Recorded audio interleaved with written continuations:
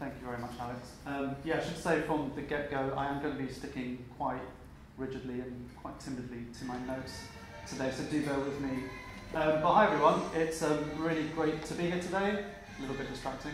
I'm Anthony Castagnetti. I'm a Policy and Public Affairs Officer at the domestic abuse charity Safe Lives. And today I'm going to be talking through our Men and Boys Voices project, just to give you a bit of an overview as to where this project started and where we're hoping to take it over the coming year. So I'm just going to start off by giving a bit of an overview of Safe Lives, if you're not familiar with us already. So as I say, we are a UK-wide domestic abuse charity. We work with organisations across the UK to transform the response to domestic abuse, and of course a key part of that is listening to survivors, putting their authentic voice at the heart of our thinking. A big part of our strategy is looking at the whole picture and the whole family, so ensuring that each individual within the household is receiving the appropriate support that they need at the right time to make sure that families everywhere are safe and well. And crucially, of course, we challenge perpetrators to change, asking why doesn't he stop rather than why doesn't she leave. And this, of course, applies to the gender of the victim or perpetrator and whatever the nature of the relationship.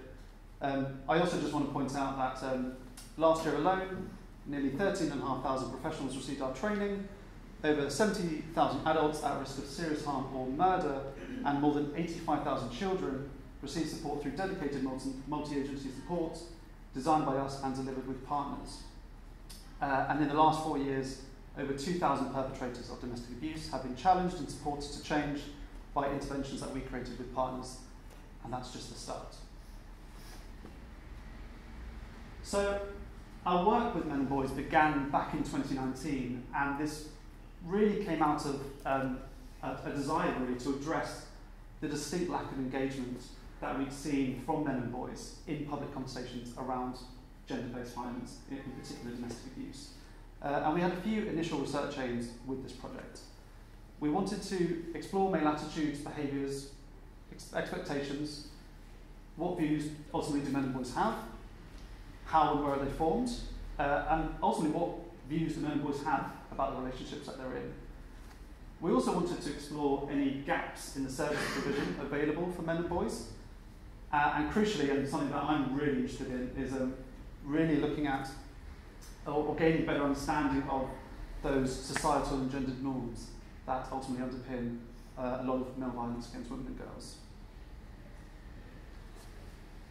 I should say this is the most tech-savvy slide throughout the presentation, so don't worry, it's not all like this. But as you'll see, this work has developed or evolved through different phases. So I'll just start off on the left-hand side of the slide there. This first phase involved hearing the voices and perspectives of men and boys, which is of course crucial to this work. And to do that, we sent out a survey.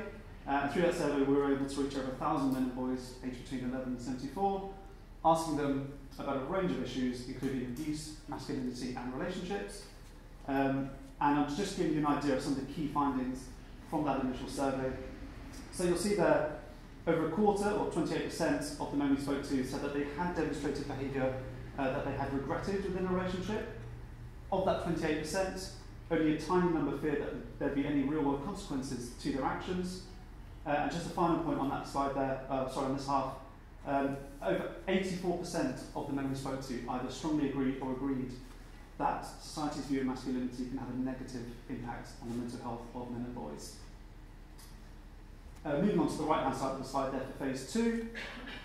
So we really aim to build on those survey findings and really start to develop an approach that can provide that wraparound holistic response to address the needs of men and boys, rather than wait until they might reach a crisis point in their life, as is so often the case. And so to do that, we held an in-person 2-day roundtable event, which was attended by a range of different organisations who work with men and boys. I've given you an idea there of some of the key themes that were coming out of those conversations at that roundtable. So that included the absence of resources for working with men and boys around relationships. There was an acknowledgement from practitioners that there was a distinct lack of confidence that they had in having these difficult conversations with young men. And of course, as I'm sure many of you will be familiar with already, the impact of cuts in services for men and boys was having a really detrimental impact. there. But there are also a lot of really other interesting bits of feedback from practitioners at that event, many of whom spoke about the need for positive role models for young men, whether that's at home, in school, or amongst their peers. And there was a need for young men to really have a better understanding of what constitutes abuse within a relationship, and ultimately where to draw the line between behaviour that is controlling or protecting. There was also an acknowledgement from the attendees at that roundtable that for a lot of the young men that they work with, there are a lot of pressures that come with being a man or a boy in society today. Attendees reported that for a lot of the young men that they work with, not fulfilling those rigid gendered standards can have a huge psychological impact on them, which can impact the way that they conduct themselves and also their ability to form healthy relationships with others. And so with all of this in mind, we developed a resource pack alongside a podcast and a webinar session that was aimed at practitioners to really enable them to begin to have those really constructive conversations with men and boys. I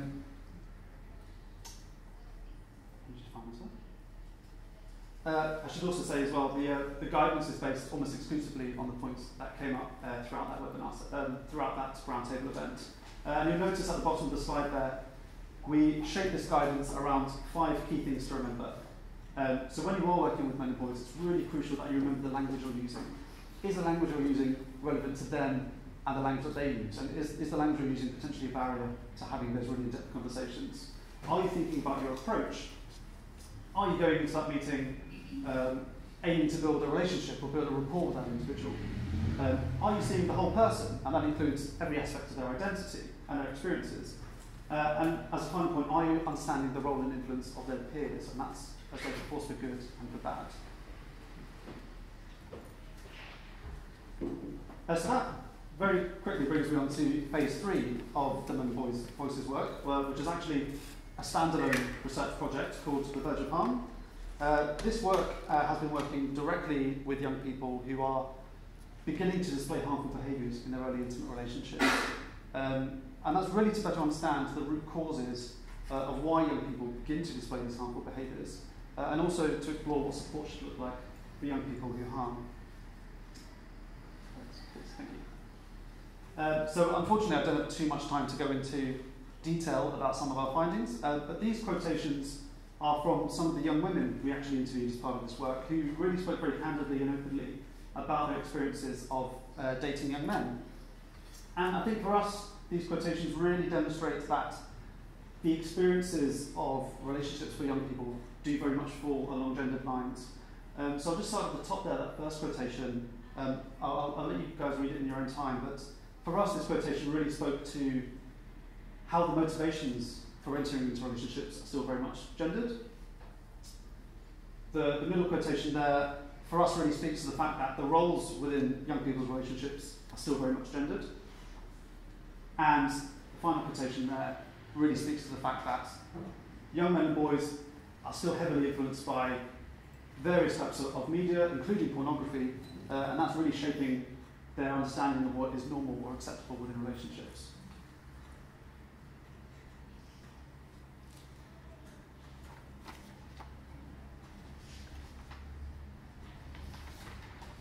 So that brings me on to phase 4 of the Men and Boys Voices work, which is the latest phase.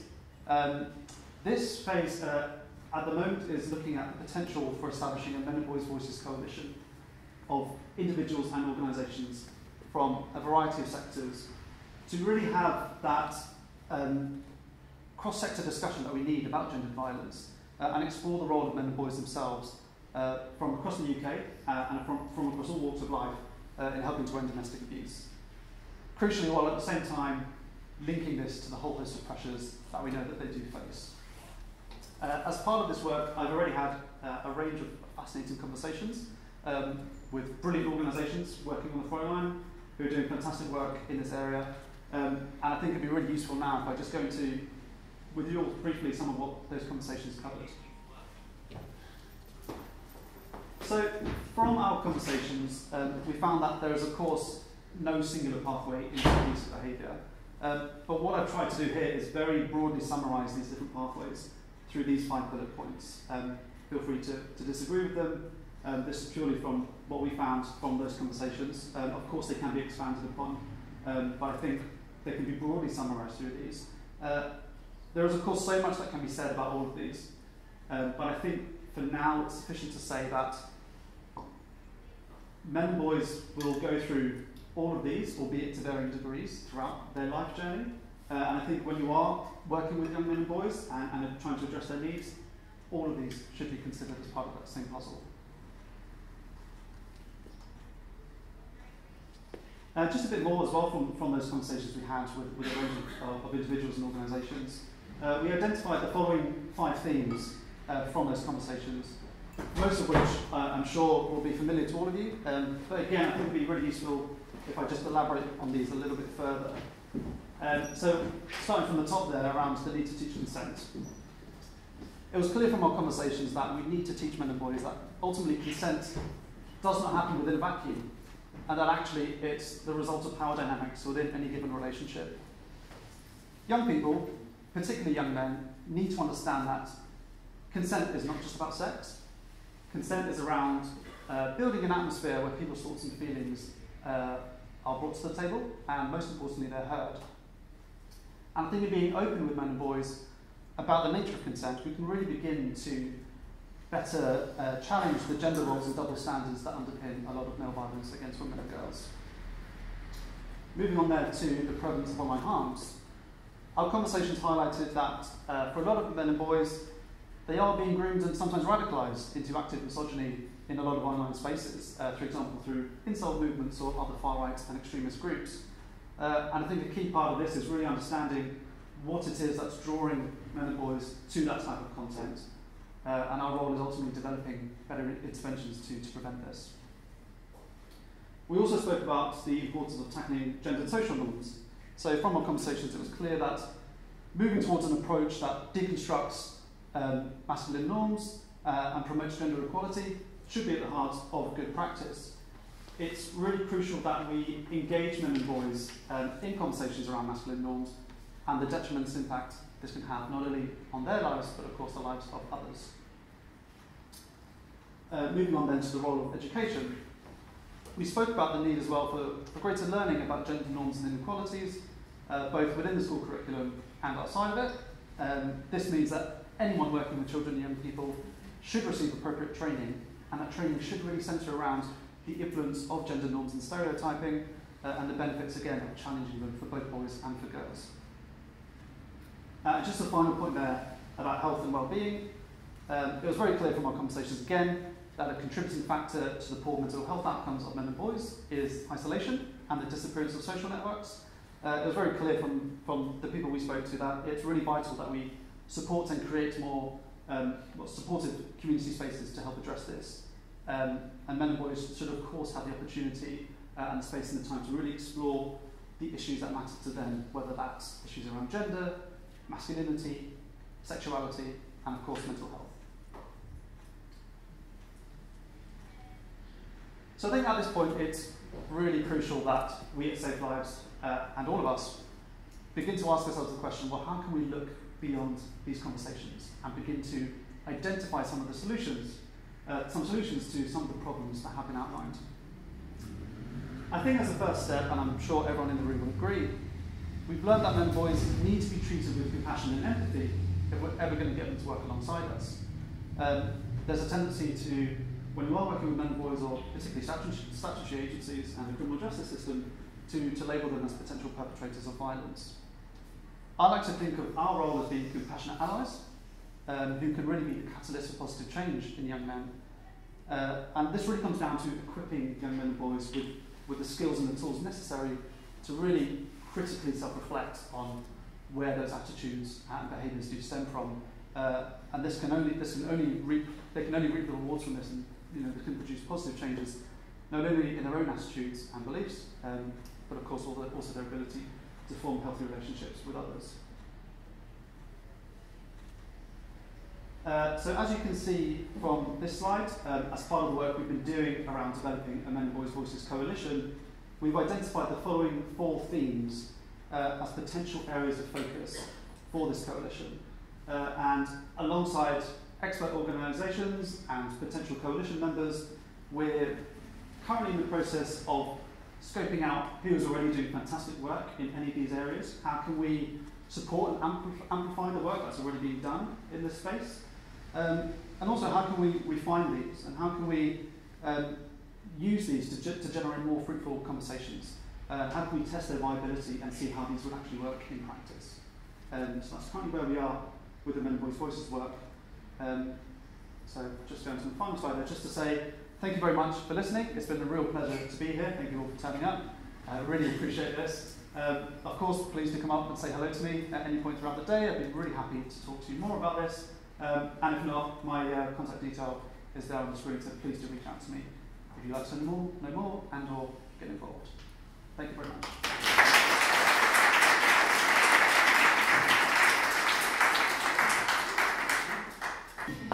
Yeah, so I'm Meggan, I'm from Sleek. Normally I would be with Bryony, going solo today. Normally you get 2 for the price of 1, but you're just getting me. For anyone that doesn't know, Sleek, we stand for Survivors Leading on Essential Education and Change. And we started in 2019 on a beach in Mexico drinking tequila, which I really recommend. Best place to start a project.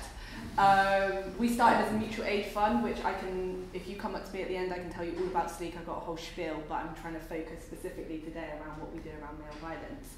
But we started as a mutual aid fund for survivors of sexual violence, gender-based violence, domestic abuse to apply for, to spend on whatever they want. The idea was we don't get to dictate how someone supports themselves in their recovery. But we can never just do one thing. So we manifested and changed and ended up doing the work that we do now, which is what I want to focus on today, around male violence, but in particular dismantling some of the roots of male violence and exploring what that might look like and how that shows up in our everyday lives and shows up in all our communities. So in 2021, which was a year ago, we started our emergency men's learning course, and we wanted to start it for a really long time, maybe like 2 years before, but burnout, lack of resources, lack of money, just didn't allow us to actually start this course. But then the Sarah Everett case broke, and there was suddenly this kind of surgence of men in particular that were like, I want to do something.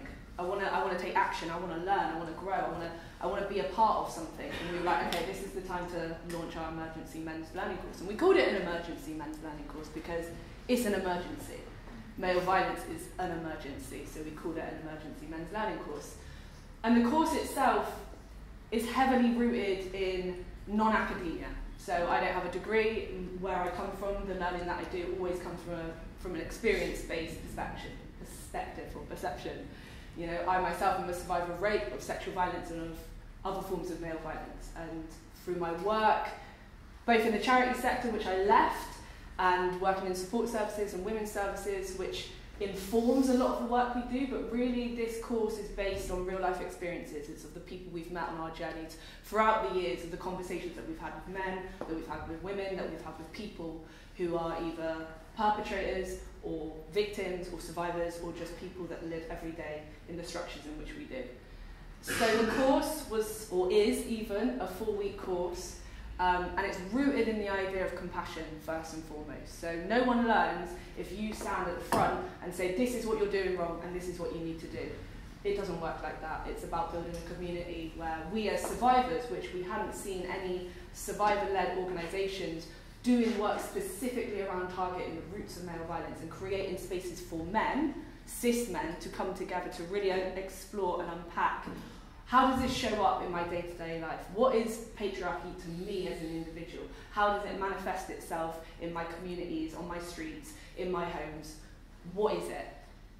So we started this course, and it was the most amazing thing I think I've ever done, because I didn't know how much I was going to get from it. Being in a space, an online space, which I hate, but it was still being a part of a community that we had no idea needed to exist until it did. While the course is rooted in compassion, it's also about exploring some of the really fundamental things that we need to explore, like accountability, rigid stereotypes of gender, consent, sexuality, kink, porn.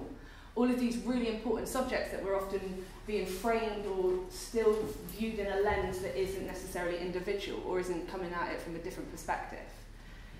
And one of the first things we do in session 1 is we ask a question. It's the first question we ask, and it's a free writing exercise. So the idea is pen to paper, you just write whatever's in your mind, whatever comes in. I've done it before, I just write, I don't even know what I'm thinking.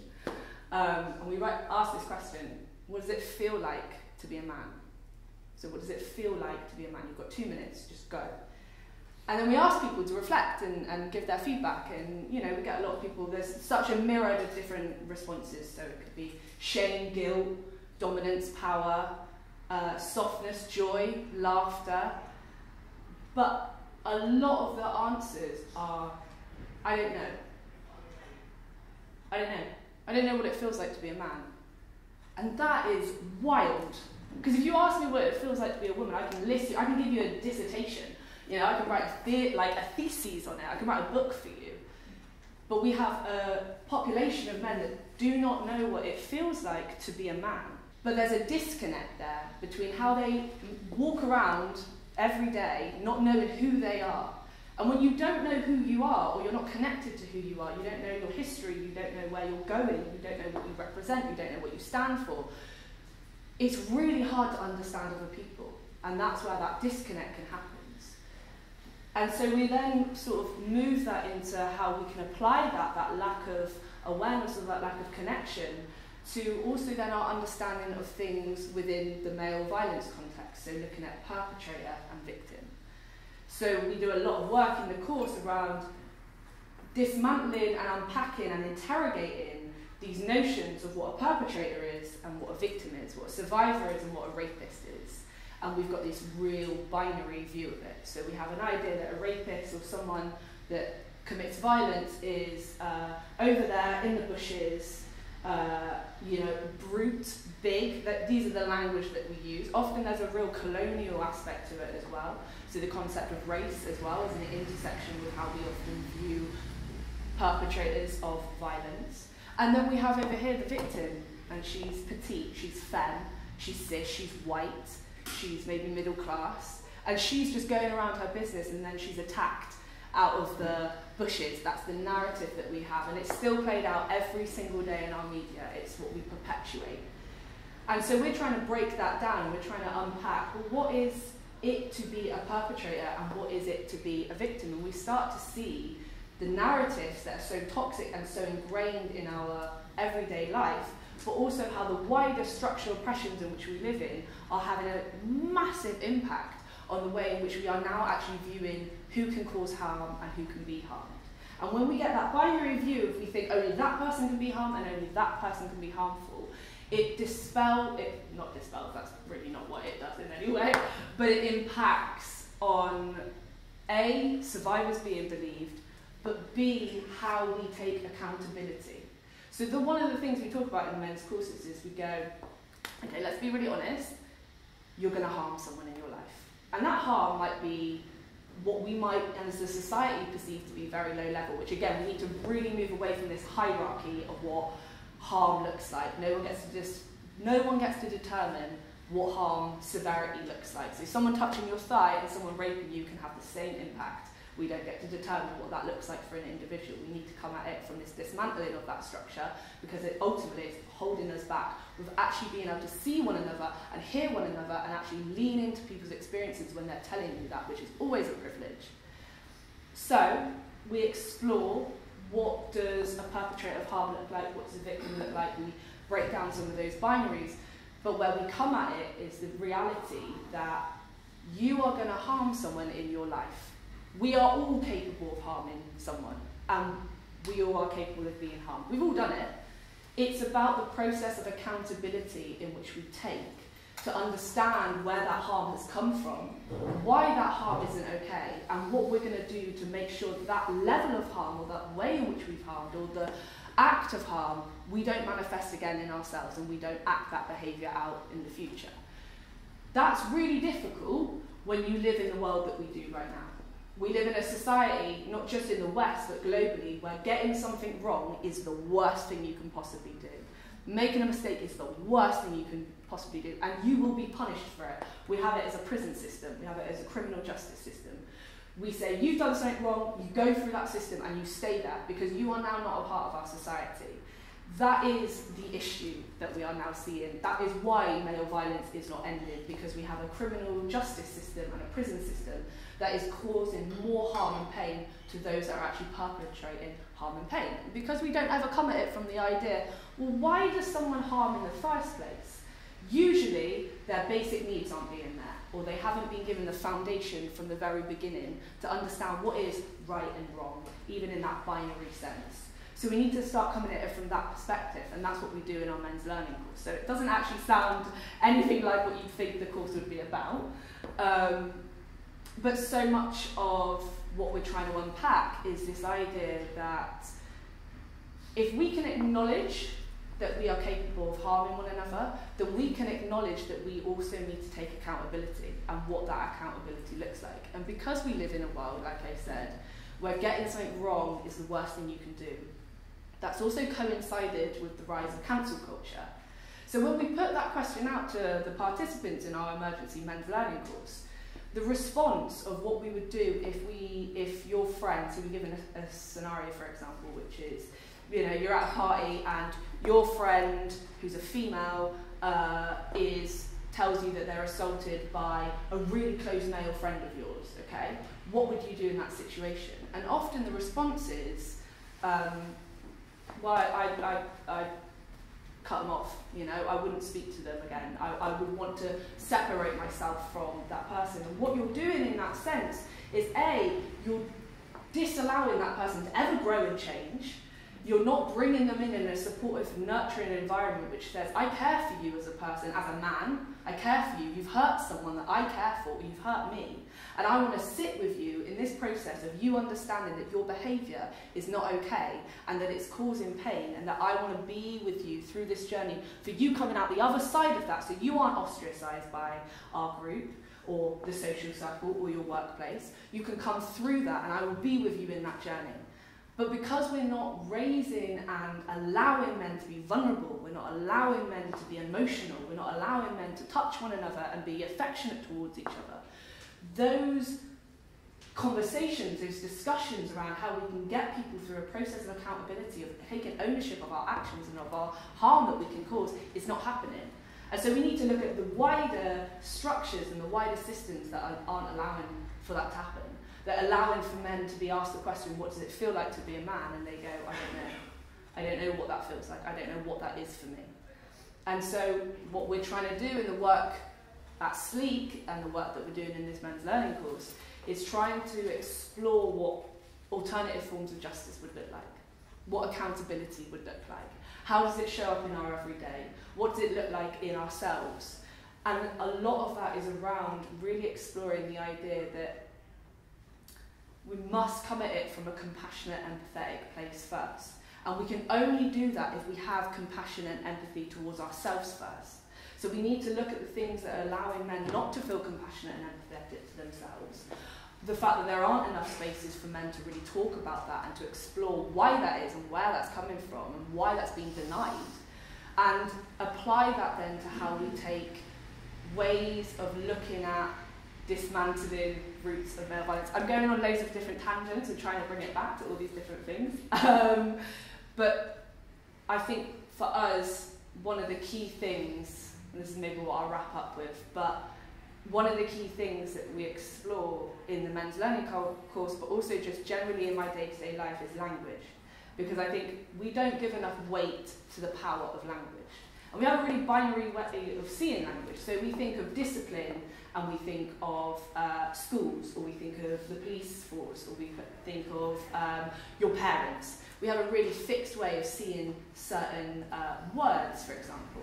And we apply that the same way as we do with the word perpetrator, or the word rapist, the word victim, the word survivor. We have a binary view of seeing those things. So if someone tells you that person's a rapist, you instantly register them as nothing more than a rapist. That becomes their entire identity. And what happens when you make someone, their entire identity, a crime or a criminal act, it means they can never come back from that. because we as a society have said, you as a rapist, as a criminal, as a perpetrator of male violence, you stay over there. And we will all be over here.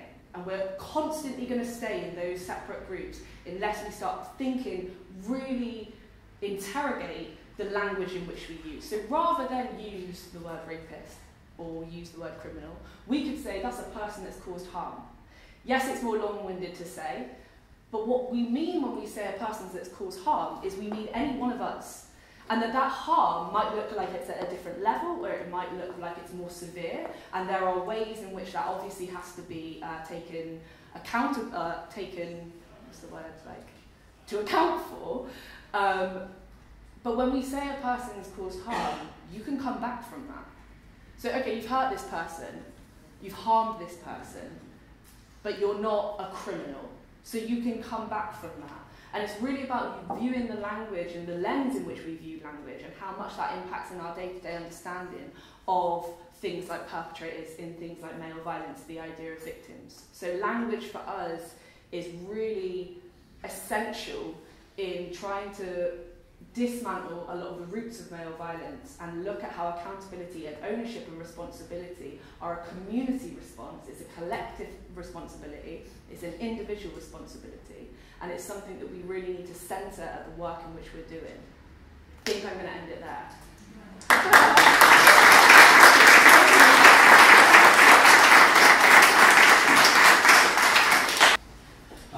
We're going to talk about ambitions, which is really quite a recent project, which is what we've done the last 2 years. But I've been around forever, unfortunately, in Bristol. And it's coming out of what was Barnardos based, and now it's Barnardos old market services. So we've run services since '95 on child sexual exploitation, and with this being like a masculinity theme, the whole idea of was based on me working with young men who were selling sex in the late 80s, and the whole idea was for it to be a young man's project. But within 6 months, it was 95% young women's referrals, and that's totally appropriate because that was the need. But in a way, we lost young men straight away. So in a way, and we peaked at about 15%, 10, 15 years later, young men. And it's a huge issue about how we miss young men's needs and how young men don't get identified, don't get referred, don't talk, don't give evidence, and live with it. And it's something we're really conscious of. But in recent years, that project is moved, so we get all the missed pairs of young people out of care so we can do follow-up interviews, so we can look at those windows of opportunity.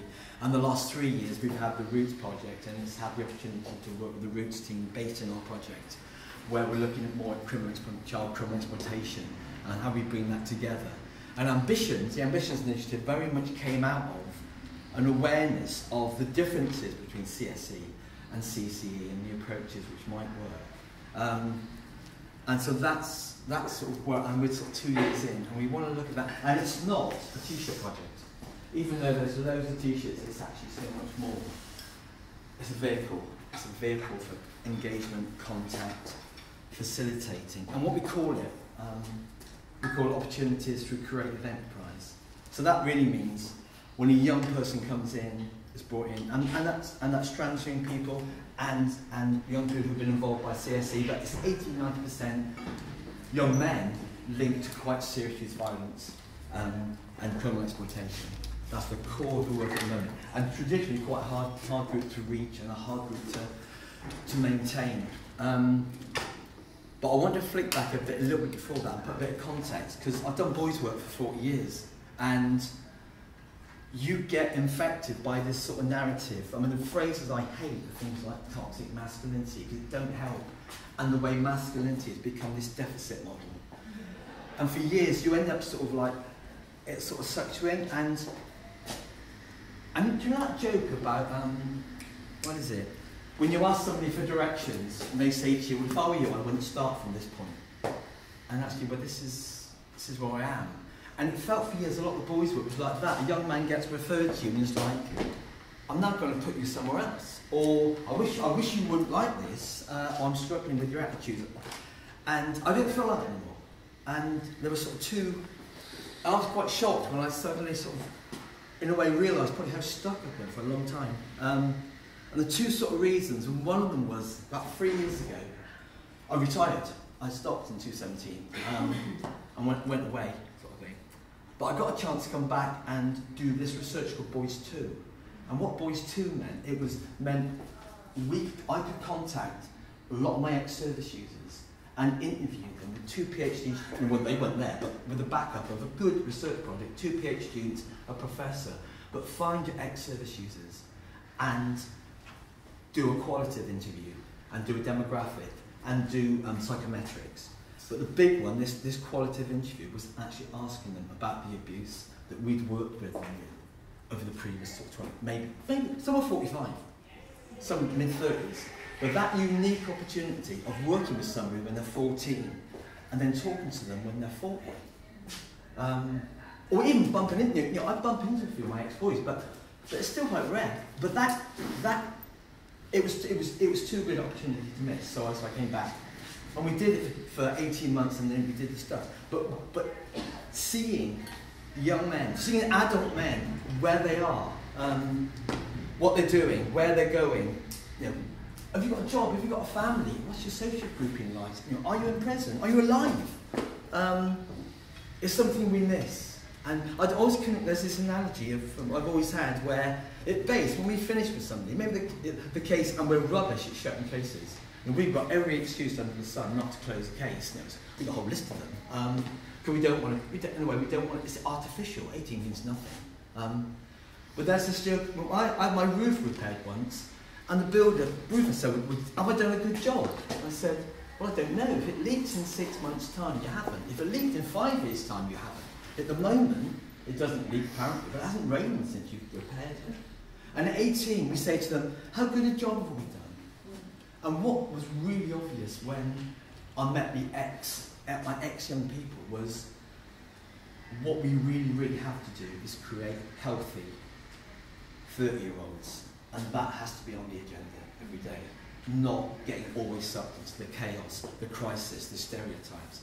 It's like, that's fine, that's in your face, but how are we looking down the road to what a healthy 30-year-old? And the great thing is now, I work with really healthy 28 and 30-year-old staff, and I'm surrounded by people who are really impressive, who've joined us, and I can see, in a way, every day what we're trying to look for, because we've got a really great diverse staff team, and a really good age range, and culturally diverse, but I can see what a really healthy 30-year-old looks like. I hear them all the time, because they work with us. So ambitions. Ambitions started, and simply it was like, how can you get, how can you reach better?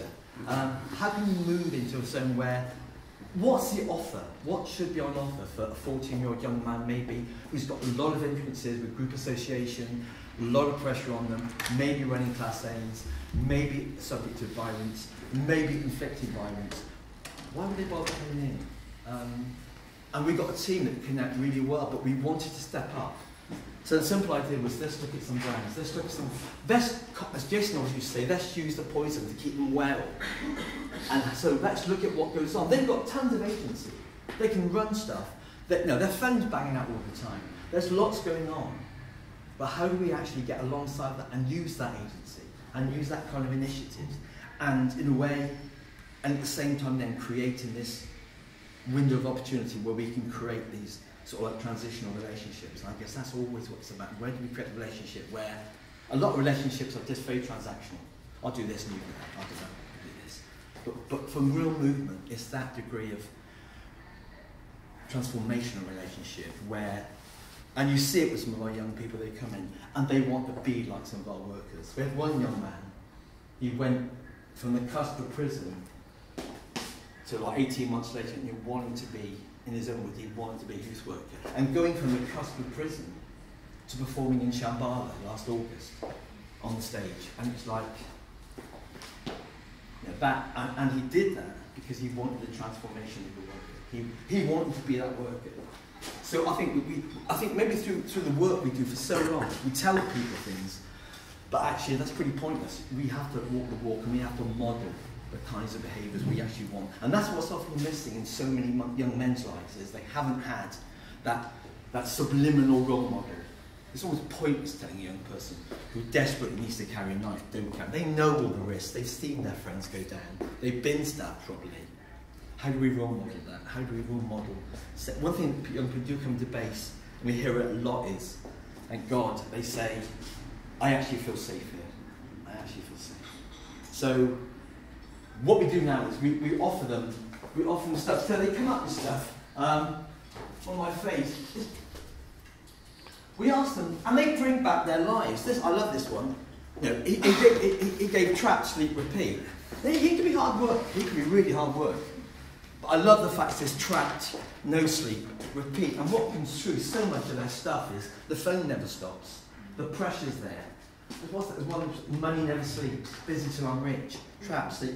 They're giving us their words. But what we have to do is try and do it for real. So we sell them. We find every opportunity, and they'll get a percentage of the money. And it's tough, and often they won't turn up. Or they'll come in and come out. But then what we did is we banged it on the, and please take these away, we banged it on the Barnardos website. We got a big retail website nationally. So we got a QR code, and you can click on that, and then it goes straight to the t-shirt, so you can buy their t-shirts online. And then the email goes via London Barnardos into our office, and then they pack it off. Complete strangers buy it. But it's just like for years, Barnardos, biggest children's charity in the country, that took about a year to get Barnardos to take that on. It's pathetic. Because they're stuck. Even the best charity in the country is stuck. There's no radical thinking. We can only give an 18-year-old vouchers when he's starving in Yeovil. Pathetic. So, we've tried to push the envelope. So we want brands. They give us such truth. So I mean, for me, it's opened up this energy. And I guess, Jack, do you want to show? Every advert, every sort of brand, we try and do the advert so we can actually push it out on their Instagrams. And we didn't put a lot of the young people in their films because they'll get dissed and cause problems. But this young man really wanted to be in it, and he pushed for it, and it's on all the Instagrams out as public. Jack, do you want to talk about Zach, and then we'll go on to... Yeah, so hello everyone, I'm Jack. I work with the young people on the Ambitions Project, teaching them music or working with them to help them create music and sort of not sell them a dream. I think a lot of projects can sort of get them in and then just get them out, push them back onto the street, and don't necessarily give them real life things. So a lot of the young people, like Paul said, we had a young person performing at Shambhala. We get young people's music on Spotify, Apple Music, stuff like that, help market it and push it out properly. Film them videos. This is filmed by a woman that volunteers for us and is really, really good at what she does and stuff like that. So it's about giving them real life experience in what they're trying to do. Obviously, try and sort of encourage their ambition into this. So I'll show you this video. Familiar face in there. No sound. Technicals.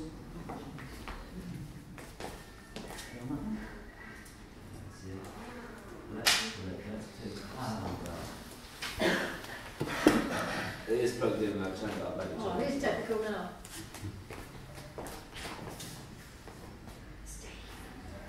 Anyway, while that's doing that, it's basically, I'll speak more about the ambition thing. It's a lot of the young people that we work with, like with Barnardos and stuff, they're referrals, but they don't have to come in to work with us essentially. It's not compulsory for them to actually get through the door. And a lot of young people then just say, oh, I can't bother, I don't want to, you know what I mean? We've all been 14, 15, 16, 17. The last thing that we want to do when we're, I guess, well, in lots of cases, but especially if you're involved in a very fast-paced life, is take your time out of the day to come and work with a youth worker and be told what's right or wrong or whatever. We need to get them through the door. This gets them through the door. If they come and work with us, we're offering them something that they want to do. Music, help them build t-shirts, help them create a legal business. That gets them through the door. Then that allows us to do our youth work and challenge certain opinions or perceptions that they may have and actually engage and have that conversation with each other. So I guess that if it was playing before, if you take those speakers out, the communities, the cultures, the noise at night, to an outsider, it's It's a no-go zone, but for a boy and block, there's no place like home. The smells, the sight of familiar faces, in different locations but similar places. While elderly with their shopping, stop and talk on the spot. It's just another day for a cross on the block.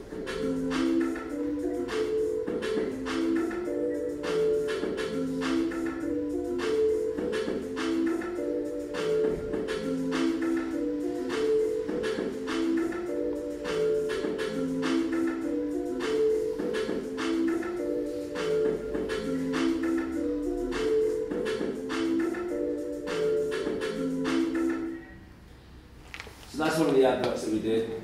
Like I said, familiar face. But that's a young person, that's his thing. He wanted to do Block Boy. That's basically Block Boy in French. It sounds and looks a lot more cool. I don't know, I just think that's better. And he likes that, and he's selling it. He sort of had that. He let his brand evolve into being Garçon de Bloc. He really wanted to be involved in the advert, like Paul said. That advert's now on social media, on his social media. He's allowed to push it. There's a place where people, the public, can go and buy his t-shirts. They were in Barnardos shops, they're on Barnardos' website. It's sort of giving real life sort of experience into things that he can actually benefit from, and like I said, make money from it. Some just want to do music, some just want to do brands, some just want to do DJing, some just get involved in the marketing, others we use it in coming because they want to have conversations, and it's almost a good excuse. You know. It's a resilience and it's a strength-based model. We don't chase the problems, and in a way we're incredibly uninterested in problems, because in some ways that almost gives them too much, but they're there, and we, like with one young man, he's there, got thrown out of YMCA in Somerset, and he had to stop his session and talk for 20 minutes about that, because it wasn't fair. The other person didn't get thrown out, they both kicked off. And we'll stop and we'll listen, and then we'll move on, because actually there's resilience based. And the same way, Jason, we've got this great turnout with young men. Jason, what do you think the challenges and the successes are for your young men coming in through Roots? Hi everybody, I'm Jason Morrison. I'm part of the Roots project. And you see about your challenges. I think one thing we need to look on is the culture in Bristol, or maybe not the culture in Bristol, youth culture. What's youth culture? And I think as a youth worker, as a practitioner, we got to be really aware about what are the pillars, what hold up youth culture. And with the Ambition project, we have viewed this, we have analysed what is youth culture. So we've got the music, the art, the videos, the games.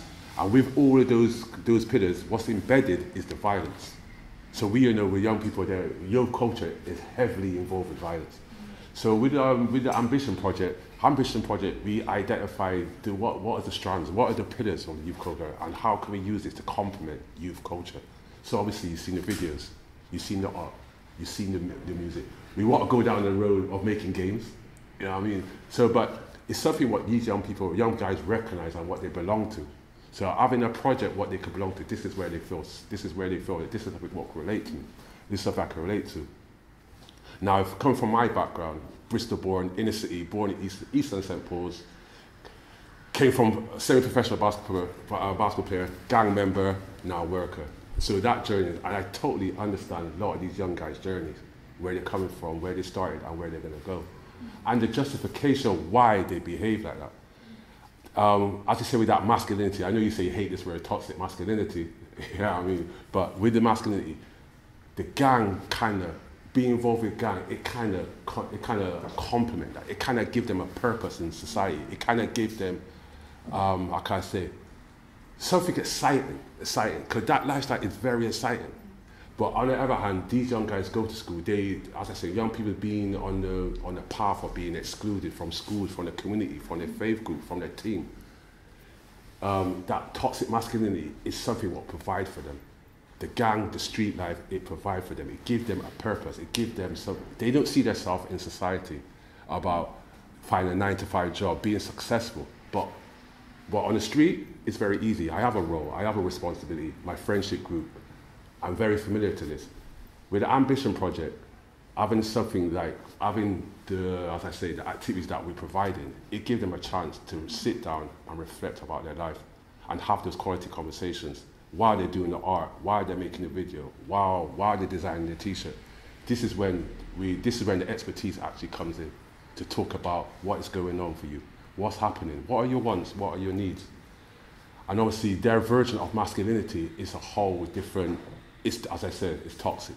So you remember that where 2 young men went after me, two cousins, and you're in with them, and they asked me if I'd ever been arrested or been to prison. Oh, that, yeah. Yeah, and I said, no. And they both looked at each other, thinking, that's odd, you know. And been in a police cell? No. And then one said, why? How? You know, why? And I said, well, do you know what? I've got respect for some police officers, I've got less respect for other police officers, but I don't want to give them more power over me than they've already got. So if I get stopped, I can go, well actually, why am I being stopped? I'm not carrying knives, I'm not carrying class A's. You can search me if you want. Our boys get stopped and it goes up the roof and they get nicked. Often, and they're not being, and they looked at each other, didn't they? And then I left the room. I left them with you two. So those quality conversations, this is so important to have such a diverse team. And not just about that, it's the experience the team has, the knowledge base, to have those quality conversations and give them alternative about life, the choices that they have. So it's very important to have something like this, a carrot, to get them into the OMS, to sit down and really let them feel safe. As you said, they feel safe. They feel that even if my young person, if I'm not there, they know they could go to somebody else and talk to them. And so it's just that whole, it's so, like I say, having that diverse team is so key part of this ambition project. I mean, I know male, female, colour is something where these young people will benefit from.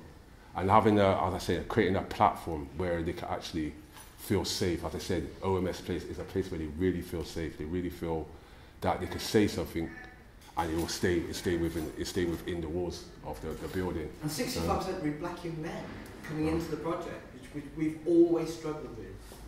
Reaching black young men with CSE, reaching young men with CSE has been hard now.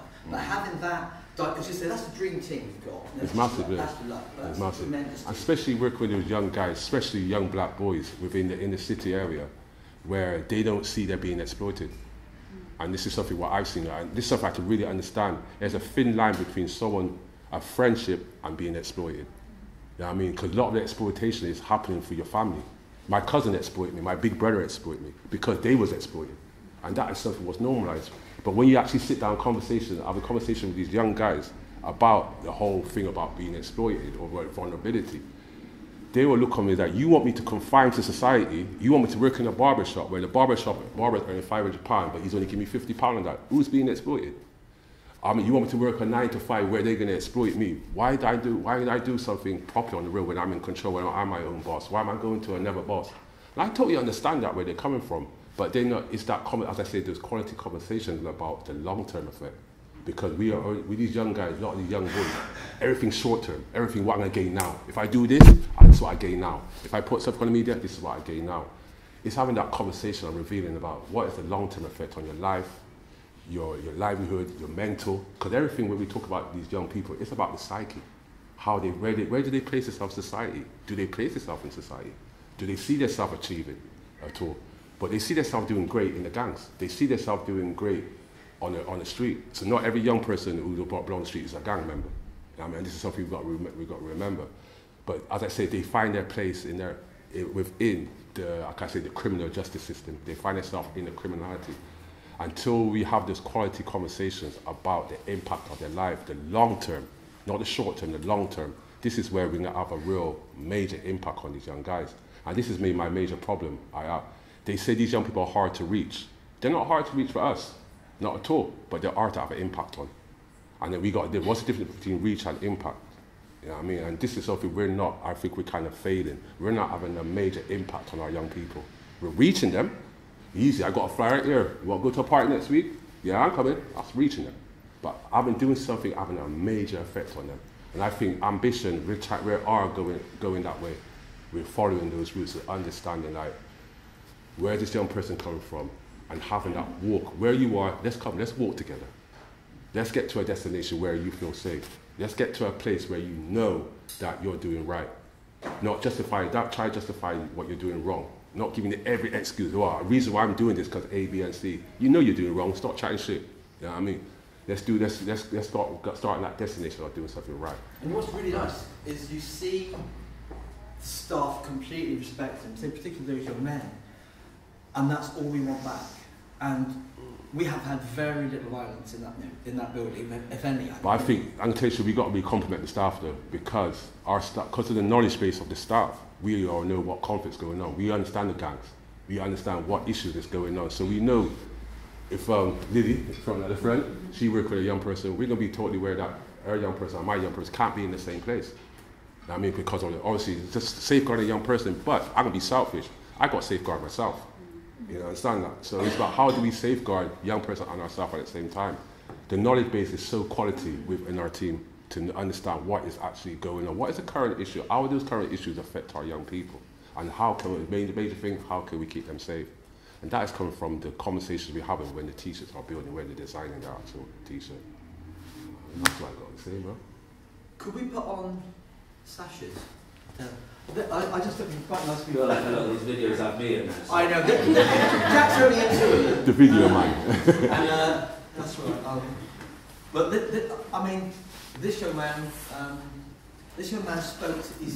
He's met all the senior managers in the local authority, the training and skills. He met with loads of policemen in Somerset, not the ones who arrested him, luckily, but talking about that he's met with senior managers in the health, and what is he now, 18? Is he hit 19? 19, yeah. And he said the other week, he said about what age you work up to. He said, well, we might take someone at 24, and he's going, well, I can be here for another 8, 6, 7 years. So that's not the idea. But he wants to be a youth worker, so we can get him some placements.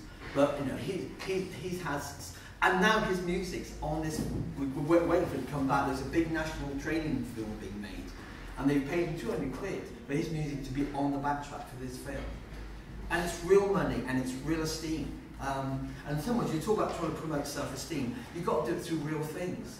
It's not a little form going, oh, I'm good at this, I'm good at that. It's got to walk the walk.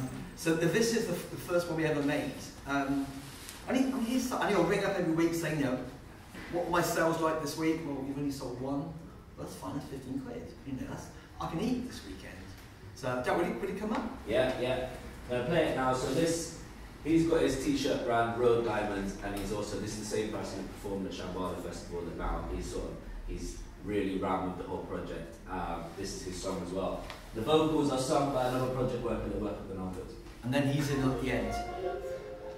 And that's obviously me.